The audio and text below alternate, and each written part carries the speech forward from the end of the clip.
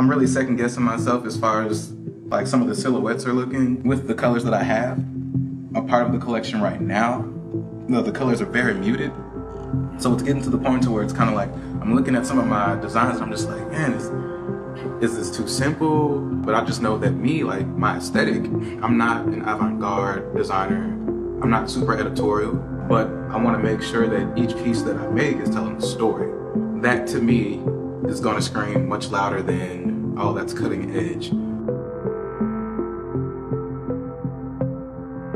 You can go back to some denim too with your denim that you're working on. That could be a fantastic addition.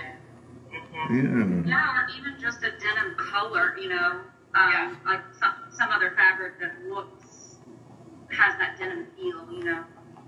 Love that. It's a good idea. Love that. I appreciate that, y'all.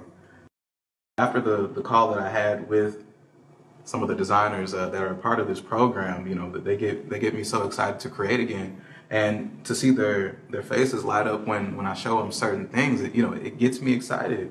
It makes me happy, and it's basically put me in a place to help me understand, like, this is my purpose. Muted pink, like the salmon pink, or this crazy looking brown. It's very rich.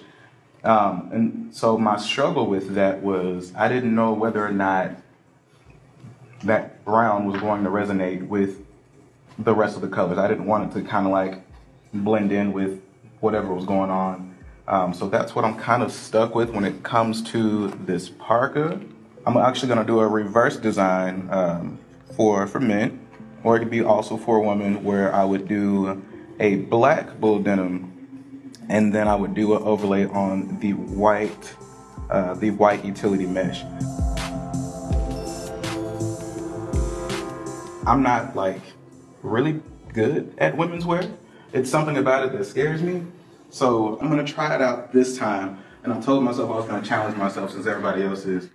So here's my thought, Bruce. The very first piece that you were wondering, the very first piece that you showed us that you were like, oh, I'm not sure if I should go with this pink or this da-da-da. Right. I almost think that you should add one more color into your palette and do that on that other one, and then do this in the pink with that other color, so that it then ties it all together. Okay.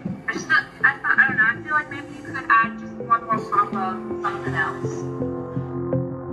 Creating clothes is kind of like coinciding with the journey of life. You know, sometimes you wake up, you don't know what's gonna happen.